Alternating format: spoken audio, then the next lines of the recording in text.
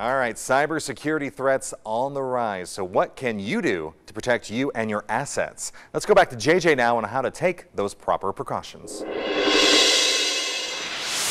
Cybersecurity. It is a big conversation to have these days. Threats are on the rise, and knowing how hackers and thieves behave before you get hacked will help you fight back. Craig Fraley is here from Clark County Credit Union. He is the Director of Business Development to talk a little bit about cybersecurity. Good to have you, Craig. How are you? Great, JJ. Great to see you. Well, here we are in front of our devices. I know I've got two computers in front of me. I've got my cell phone here. You've got plenty of devices. How do we stay safe on all these devices? Yeah, it's funny. The instruments and the devices we use to look at our sensitive financial data to make it convenient for us are the same systems that the bad guys use to make a window and break in and steal your stuff. So how do you protect yourself? One of the best things you can do is to always use a VPN, a virtual private network, when you're looking at sensitive material like your financial information. These are the kind of systems you'll find at home on your Wi-Fi. It requires a specific username, a password, so that the bad guys cannot easily access that. It's also encrypted so that whatever you're doing, it gets scrambled and makes it almost impossible to read. Some employers will also offer a virtual private network with encrypted data. So before you go and look at your own personal financial information, make sure you're using a secure system. The places you want to stay away from are open Wi-Fi areas like coffee shops and donut shops and restaurants that say, hey, use our free Wi-Fi. The bad guys love it when you do, because that's less secure, and they're looking at that to try to capture more information about you. Well, you're scaring me a little bit because I know I logged on to Starbucks Wi-Fi over the weekend. I mean, is it still a threat if you're just checking your social media? Less of a threat. I'm talking about sensitive data that you don't want the bad guys to get easily access to, which would be like financials, medical records. Now, social media, it's a good point. That's where we go to play, but it's where the bad guys go to work.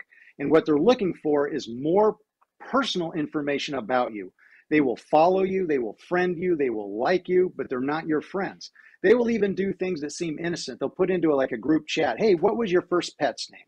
What was your first car? What was your high school graduation? What was that? What was the name of your first teacher? And everybody logs in, thinking that's kind of fun. But what they're doing is they're collecting more private information about you that they can turn around and try to pretend to be you and get into your accounts. So you want to be very careful what personal information you give out on social media. It's not just your friends that are looking at that. It's also the bad guys. I tell you what, there's so many opportunities for fraud these days online. It's a little overwhelming, Craig. I have to tell you. What about, what's been happening to me in the last 24 hours, actually, is I've been getting a whole bunch of texts from a major retailer that I'm pretty sure are not coming from a major retailer. Can happen with emails too. How do we know if what we're looking at is real or a fraudster? Yeah, it's really hard because the bad guys are always really good about coming up with ways to pretend to be other people, including your retail establishments, your financial institutions, your insurance providers. It's called spoofing, where they'll send you a text or an email pretending to be from that company. And the purpose of that is they're trying to get you to give up more information that they can use to break into your accounts. So these text messages and these emails will be asking you to give up your login number, your password, your security question answers, things like that. Keep in mind that your bank, your credit union will never send you a text, will never send you an email asking you to give up this kind of personal information. So if you get an email like this or a text message like this, simply delete that correspondence, then contact that institution directly. It's great advice for sure. I mean, I tell you, it's scary stuff. Clark County Credit Union, you have this amazing program. I believe it's called Bonsai, and it's all part of your kind of educational outlook. You're looking to keep people informed and engaged in their finances. Yes, it's a free financial resource. Anybody can log on there and read that, and has great information all about how to protect yourself, how to protect your accounts, how to protect your credit and your identity. And there's great articles on there, and it's free to use. Please explore it as much as you like. It's an excellent resource. Thank you for reminding us that we can go there. By the way, Clark County Credit Union, I see your signs all over. How many locations in Southern Nevada? We have six full service branches throughout the valley. The entire valley is covered, which is, so we've got you covered great. And plus our mobile banking, you do almost all of your banking right on your phone. So your closest branch is in your pocket, actually.